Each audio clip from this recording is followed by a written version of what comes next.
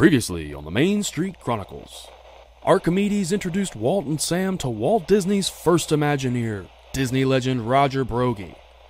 As this unexpected journey continues to weave through the origins of Imagineering history, our travelers hop aboard the Roger E. Broggie replica from the Walt Disney World Railroad as our historians discuss how Roger himself helped make all of Walt's dreams come to life. Anything that Walt wanted to make move, Roger made it happen. Let's listen in as our travelers meet yet another Disney Imagineering legend. Right this way, hurry along, let's not dawdle. Lots of exciting things to see. Hey Archimedes, slow down, what's the big rush? I'm just so excited to show you this new section that we just completed. Let me please introduce to you... Oh my goodness, this is absolutely amazing. Marc Davis! Well, this exhibit looks more like he was an animator than an Imagineer. Why, yes, sir. Beautiful work, isn't it? Walt Disney actually said of Marc, Marc can do a story. He can do character. He can animate. He can design shows for me. All I have to do is tell him what I want, and it's there. He's my Renaissance man. So, of course, his exhibit must encompass that, or we wouldn't be doing him justice. Marc was also one of Walt's 9 old men. I see. And what are the 9 old men? Walt's 9 old men were his original core animators that worked on Disney films from Snow White and the 7 Dwarfs to The Rescuers. Archimedes, do you have a hall for the 9 old men? Not yet, my dear. Maybe someday soon we will. Well, I'll tell you one thing. He clearly has a pattern of what he's good at, leading ladies and animals. And that is a really interesting combination. I mean, wow, look at this mural. I can see Snow White, Bambi, Flower, Brer Bear, Brer Fox, Brer Rabbit, Cinderella, Alice, Tinkerbell, Aurora, and Maleficent. Cruella, and even Mr. Toad. I love Mr. Toad. And hey, what's this? Oh, that's Marc's sketchbook. Well, one of many that we have on loan. Feel free to gently look through the pages. Wow, these are incredible.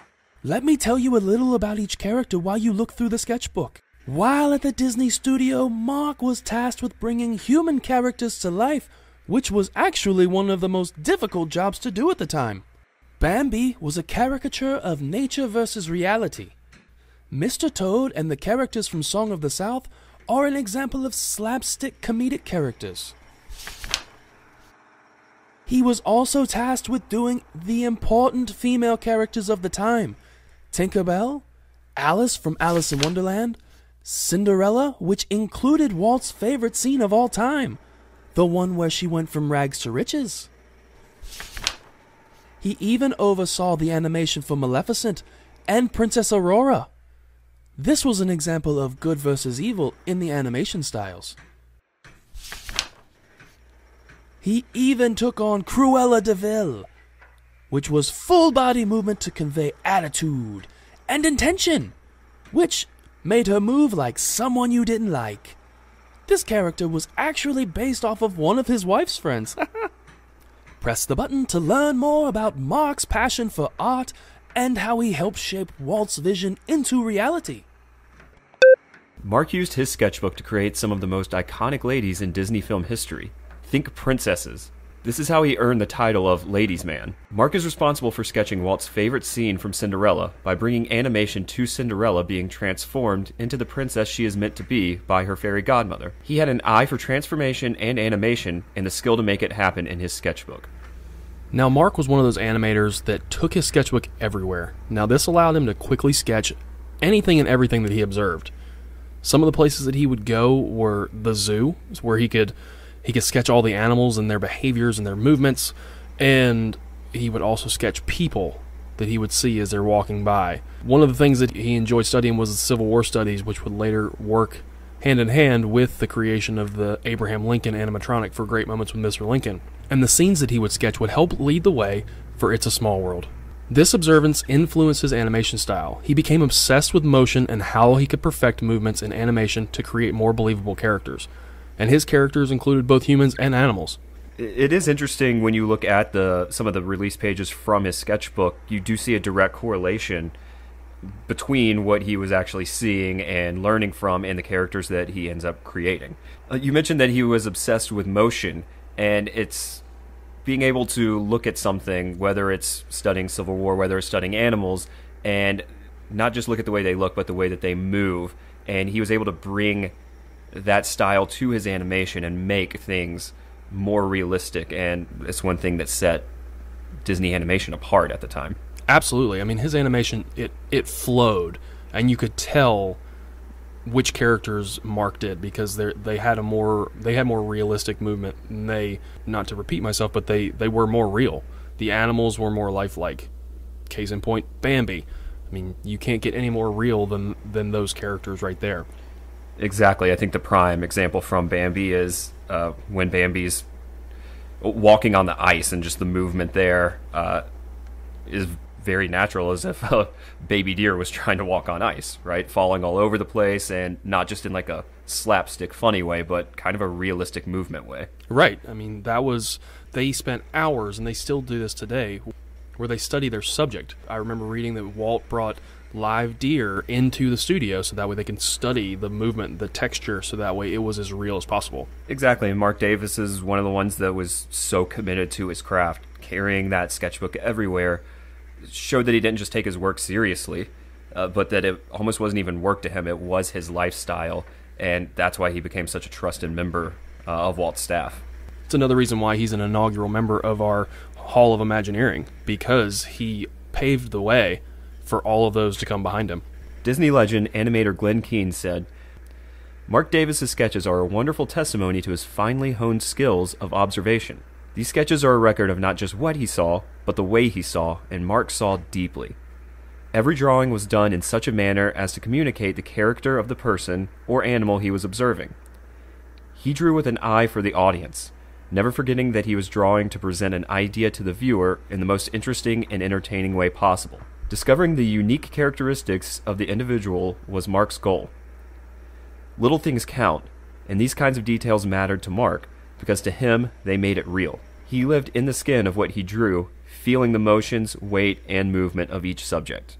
Well, carrying his sketchbook everywhere surely explains why it is so worn. Can you imagine the stories these pages must be able to tell? Hey, what is this sketch of a rooster from? I don't recognize it. Well, if you turn around, you'll see a maquette of the character Chanticleer. This was created for Marc to help develop the character. So why did he need a sculpture to help him create the character? Well, my boy, maquettes are actually still used today.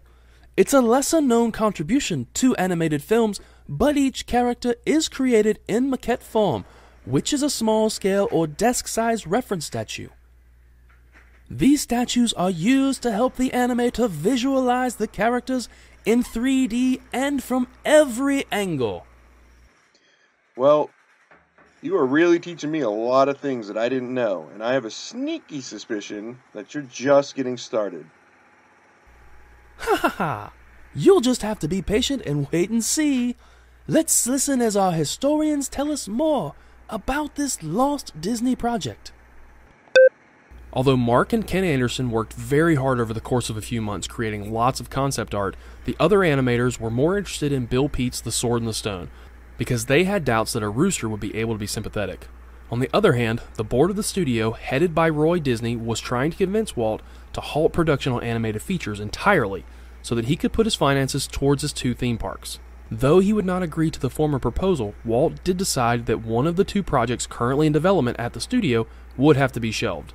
The reason why? The Sword and the Stone was kept over Chanticleer because it was cheaper to animate humans than it was animals. The Chanticleer project was also a really good showcase of Marc Davis's talents. Davis even personally believes that this was some of his best character work. However, due to that fading interest, the cost that goes along with the film, the other projects like Sword and the Stone, and especially the theme parks at the time, the project was shelved, and all of Marc Davis's work on that was kind of put to the side. However, this did represent a good transition point in Marc Davis's career with the Disney company. Walt recognized his talent with character work and animation and decided to use that in the theme park realm as well. You're spot on there, because this was a critical point in the company's history, and it was a great way for Marc to transition into a more interactive medium. And we've already talked about how he was always striving to be more than what he was. He was the on the forefront of motion. Now he can actually animate and have his characters come to life. This being the early 1960s, what comes in the early 1960s but the 1964-1965 New York World's Fair, which was one of the things that Marc would be heavily involved in. That's true, and the 64-65 World's Fair was only going to be a starting point for Marc Davis with his involvement in Imagineering. He would go on to become one of the most influential story and character developers in the theme parks at the time. Charles Solomon, an internationally respected critic and historian of animation, once said about Marc, "Marc Davis always spoke with special affection and bitterness about Chanticleer, an ambitious film that was never completed, but that he felt included some of his finest work. Although Marc and the rest of his crew produced countless drawings, scenarios, and ideas for songs for their version of Chanticleer, their full project would never see the light of day. After months of work, the story crew set up an elaborate presentation of their artwork to pitch the film. We finally had a meeting, and it was a strange meeting, as I remember Davis said. The business people had the attitude that it takes too long to do these features, they cost too much, and Walt shouldn't do them anymore. They walked out, and that was that. But Walt knew Marc's talents could be applied to theme park attractions as well as films. He moved Marc to Wet Enterprises. Animation's loss was a gain for Disneyland, the 1964-1965 New York World's Fair, and Walt Disney World. It is a real shame that we never got to experience what he thought was his best work. Walt, where are you going? Oh, I'm just going to go wander around, kind of take it all in. Walt, wait. Don't turn around. Ugh. Around. What the? Well, Walt, it looks like you met Little Squirt from the Jungle Cruise. Archimedes, is Little Squirt okay? Is he what? Is he okay? What about me? Oh, you're fine. Walk it off. This is an artifact, though. Oh, yes. He'll be just fine. So, what's the deal with a full-size baby elephant in the middle of this section of the hall? Well, this is to help showcase Marc's transition from animation to Imagineering. This is a full-size working replica of the baby elephant from the Indian elephant bathing pool scene from the Jungle Cruise, which you can find in most Disney Magic Kingdom style parks. Oh, a working replica. Ugh. And it just sprayed me. Serves you right for running into him, silly. Now, let's get back on track. Press the button on the video board there to learn all about how Marc transitioned from being an animator to being one of the most influential Imagineers we will ever know. The story goes that Walt had overheard a child asking their mother to go on the Jungle Cruise, and the mother had said they shouldn't waste their time because nothing had been changed on the attraction. This is where the idea for plussing up attractions came from. In 1961, Walt's desire for change landed on the Jungle Cruise because the waterlogged animatronics were constantly breaking down. Walt even joked that he only knew they worked because he had seen it on television. Walt gave Marc Davis the task of improving the ride experience for the Jungle Cruise. Marc, being the humorous man that he was, decided to alter the Jungle Cruise into the version we know today, a hilarious jaunt through the rivers of Asia and Africa. He was responsible for the men on the totem pole above the rhinoceros, along with the joke that goes with them, "They'll get the point, in the end," which is a legendary Jungle Cruise joke now. He also designed the concepts for the pygmy canoes, infamous sleeping zebra, and enhanced the Indian elephant bathing pool. Marc is most known for the characters that he created inside of the attractions of Disneyland. Inside the Jungle Cruise, he created the sight gags and the humor, such as the rhinos chasing the safari crew and the happy elephants in the bathing pool. For the Carousel of Progress, he created the famous Uncle Orville and his invention of air cooling. Pirates of the Caribbean, you can see his influence everywhere. In the Haunted Mansion, you can see his influence as well as many other Imagineers, especially one that we'll talk about next month. He, along with Albertino, created what we know as Grizzly Hall and all of the bears inside of the Country Bear Jamboree. He was also influential on Great Moments with Mr. Lincoln in Disneyland. He, along with his wife, Alice Davis, and Mary Blair, created It's a Small World. He also created the characters for World of Motion that was in the 1964-1965 New York World's Fair as the Ford Magic Skyway, and then went over to Epcot as the World of Motion. And he was also one of the creators of the Enchanted Tiki Room. Marc Davis's biggest contribution to the theme parks definitely was in that character development. All of those attractions that you just listed are some of the most iconic in theme parks around the world of all time. And it's his characters that really set that story and that experience apart for guests and become the most memorable parts of those experiences. I also think his work with those characters can really easily be tied back to what we talked about in episode 1 with Mickey's 10 Commandments. If you look at commandment number 9, it says, "For every ounce of treatment, provide a ton of fun." Marc Davis's work with these characters and creating these more interactive, humorous, and memorable experiences helped lay the foundation for a term that's kind of been coined as edutainment. You want to educate people, but you want to make sure they're entertained and enjoying the experience at the same time. And a lot of that work has been seen and continues to be talked about with Epcot especially. That's awesome that you were able to tie episode 1 into this and with the 10 Commandments. If you look at the Haunted Mansion, you can see the different styles. Where when Rolly Crump created the idea, it was the Museum of the Weird. And we'll get into that later on in the season. And then you have Claude Coates, who we'll discuss later on in the season as well. He's more serious when it becomes the Haunted Mansion attraction, when it's no longer a walking tour, when it becomes a ride-through attraction. And with that, Walt said it can't be scary. You've got to have some fun. So he looked to Marc. With Marc having the humor in his work, that allowed the Haunted Mansion to be the attraction that it is today. Because I think, and this is just my opinion, if it was the dark route that Claude Coates wanted to go down, or the Museum of the Weird that Rolly Crump wanted to go, I don't think it would have stayed around for decades like it has today. It's with Marc's humor and Marc's influence that all of these classic Disney attractions are still classic attractions today. Exactly, and I think it's also important to note his contrasting styles, even when it comes down to his work with animatronics in the theme park. Earlier on, it was mentioned that he worked with Great Moments with Mr. Lincoln, and when you're looking at the animatronics that go into, for example, just the Lincoln animatronic, or whenever you go to the Hall of Presidents and see all of them there in front of you, they're meant to look very realistic and look as much like those people as possible. And it's incredible to see the work that they do, because when that curtain opens up and you see that animatronic there, you almost think that it is that person. So it's impressive that he's able to work on things like Lincoln with such accuracy. But when you contrast that with Pirates, for example, where it is supposed to be, we keep mentioning the humor in there, and he's trying to throw in these very quick scenes that you go by, and you just have to be entertained, and you just have a quick look into it. When you look at those pirates, they do look like real people, but the facial features have been exaggerated. They almost look more cartoony. So almost like a caricature. Exactly, right? So you are going from trying to make something look like a specific person like Lincoln to something that's more there for entertainment. So when you're looking at the pirates, they do have exaggerated features. They do have funny facial expressions, things like that, again, for entertainment and memorable purposes. So now we've tied it back to episode 1. Now let's tie it back to the first artifact that we talked about here, Marc's sketchbook, where he sketched animals and people, as well as scenes. All of those things now have come full circle, where he can animate the animals in Jungle Cruise.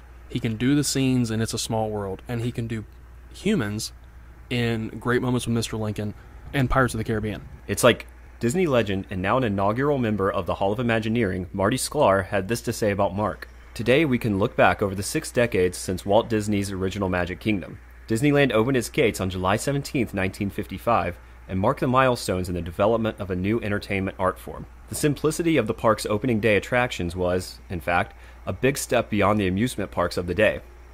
Yet the potential of the medium was only hinted at when Disneyland came on the scene. Marc Davis, of course, was central to Walt's expansion plans. When Marc moved from feature animation to Imagineering, his initial assignment from Walt was to go to Disneyland and report his thoughts. Marc's suggestion? The park needed more humor. Hearing all the attractions he influenced is blowing my mind. Looking at those attractions and knowing that he worked on them, I can absolutely see his influence on the different sections of each one of those attractions. It's incredible. Archimedes, Yes? why does the Haunted Mansion only look to have a small influence by Marc? Well, Sam, that is a great question. Marc, along with many influential Imagineers, worked on the original Disneyland Haunted Mansion attraction, so you will see influences from each and every one of them. But the other Imagineer who had a large influence on the Haunted Mansion is someone we will meet later on. Oh, I'm so excited to learn more about that. So, Archimedes, who is this lady in the portrait next to Marc? Ah, that, my boy, is Miss Alice. She is Marc's beloved wife. She was also an Imagineer. Let's listen to the historians tell us about their love story. Marc and Alice were a dynamic duo when it came to character development. Marc conceptualized the characters while Alice dressed them. To date, they are the only Imagineering couple to have dedication windows on Main Street USA for their contributions to Disneyland. Marc first met Alice when he was teaching the animation drawing class at Chouinard Institute. A female costume design student had fought her way into the male-dominated animation class. This was none other than Alice Estes. While having a promising career outside of the Walt Disney Company, Alice was contacted one day by her former animation instructor, Marc Davis, and he asked her to design a dress for the live-action model of Princess Aurora for Sleeping Beauty. After their marriage, Marc had introduced Alice to Walt, and Walt saw great potential in her. Alice got a very important call years later because Walt wanted her to create the costumes for It's a Small World. Alice leaped at the chance to work with Mary Blair on this project. The Small World project took from all three Imagineers' strengths: Marc's humor, Mary's vibrant and whimsical styling, and Alice's pattern and fabric expertise. Marc and Alice also worked together on General Electric's Carousel of Progress for the 1964-65 World's Fair. Now, I know that we don't talk about it in the story, but Marc and Alice had a love affair that lasted for decades. And being able to work with their spouse was something that was a great gift to them. And you can see that in the rare photos that you see of them together on set or at Disneyland. Now, back in the 1960s, photos weren't taken as regularly as they are now. So the few that we have of the two of them are absolute treasures. And I think, and again, my personal opinion, if they hadn't gotten married, we wouldn't have had the icons that we do today. I also think that Marc wouldn't have been pushed to do certain things in his animation and then his Imagineering as he did. And then also, flip that around, I don't necessarily think that without Marc, Alice would have been as influential as she was. It's funny, we earlier mentioned that Marc got dubbed as the ladies' man for his work with the Disney princesses, but it's also interesting to look at this in a real-life aspect, too, being able to work with his wife at the same place and on some of the same projects, and those projects have definitely stood the test of time and some of the most influential in Disney parks. So we wanted to make sure that we focused on Marc while giving a nod to Alice, because she is just as important to not just Marc, but to Walt Disney Imagineering as a whole. So we wanted to make sure that we gave her a little thank you, a little nod to say thank you for everything that you did while focusing on their collaboration together. So we decided to choose Marc as an Imagineering legend because he represents blank to us. Brian, what word would you use to describe Marc? You know, I put a lot of thought into this, and the word that I kept going back to was luminary. He was just always striving to push the envelope, to find a better way to present his art form. If he wasn't constantly studying animals and people and the way that they moved and the way that they interacted with others, I don't think that we would have the classic movies and the classic attractions that we do today. I mean, the films that he and the 9 old men worked on and that the attractions that the original Imagineers worked on, they stand the test of time. I mean, here we are, we've had 60 years at Disneyland, and we're pushing 50 years at Walt Disney World, and the attractions that these individuals worked on are still classic, and we still love them. Take, for example, the Jungle Cruise. It still has an 80-minute wait, no matter what time of year it is. You either love it or you hate it, but it still has an 80-minute wait. Haunted Mansion still has a 80-plus minute wait. All these attractions could stand on their own in other theme parks around the world and still be classics. But then go on the flip side and you look at the animated films, and we're still meeting those characters in the parks. We're still watching those films with our kids. That's what we grew up on, even though we weren't even born when they came out. When you ask somebody, what was the first Disney film that you ever watched? It's gonna be one of these classic films, no matter what decade that you're in, no matter what decade you were born in. So with him always pushing the envelope, that's why I decided to go with this word, because without him, much like all of these individuals that we're going to talk about this season, without him, we wouldn't have what we love today. You mentioned the commitment to his art form, and I think that's really neat because he had his own very distinct style. When you're going through these attractions, all those that you mentioned and how influential and how they stand the test of time, all that's like really important, but it's very easy for somebody to pick out a Marc Davis character. They definitely have their own style, and going through these attractions, once you kind of see his style once, you can easily pick out the characters that he worked on, because he did have his own style, and he was able to really bring that and express himself in this way. Oh, absolutely. And how many other Imagineers, both in the past and currently, can you say that? I mean, you can look at the work of Joe Rohde, and you can say, oh, I know he worked on that because it's so elaborate, or it's got the throwback to conservation. Like, you know that that's his niche. With Marc, his characters just stand out, I think, above everybody else's, because they're unique, and they're original to him. Absolutely. So what word did you decide to use, Stokes? The single word that I went with this time is fearless.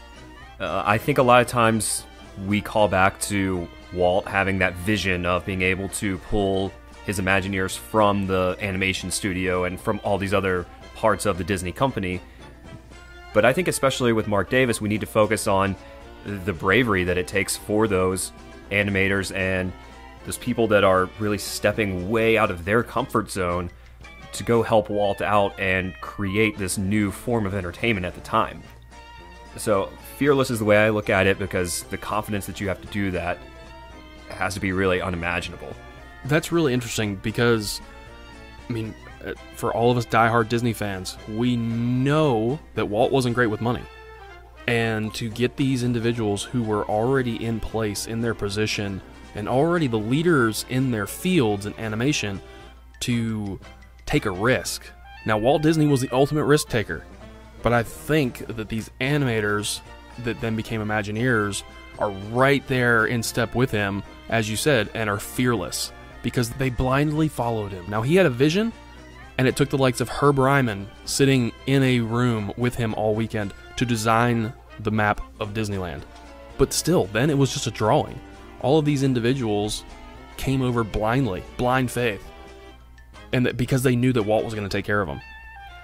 Exactly, and I think the perfect story for Marc Davis in this situation is one that we mentioned earlier, where Walt said, your first assignment is go to Disneyland and tell me what you think it needs. That's a really big order right there. Not only are you having to go figure something out in a world that's that big and that themed already and that immersive, but your boss is asking you to critique his own work and tell him how to make it better.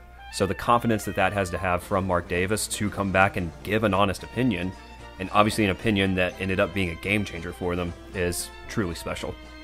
And I got one final point based off of that, and everybody always wonders, well, what would Walt think of the parks now, and what would he think of this attraction or that attraction?